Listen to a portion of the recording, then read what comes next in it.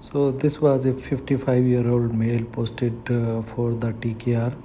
and with scoliosis, and we have performed the USG guided spinal anesthesia in a single shot. Here you can see that this is a paramedian interlaminar oblique view,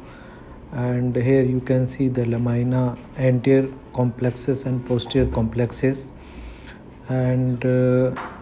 you can see my needle is approaching in between the lamina toward the posterior complex, and here I have punctured the posterior complex, and now you can see the CSF, and on the aspiration I have cut free flow of the CSF, and then I have injected the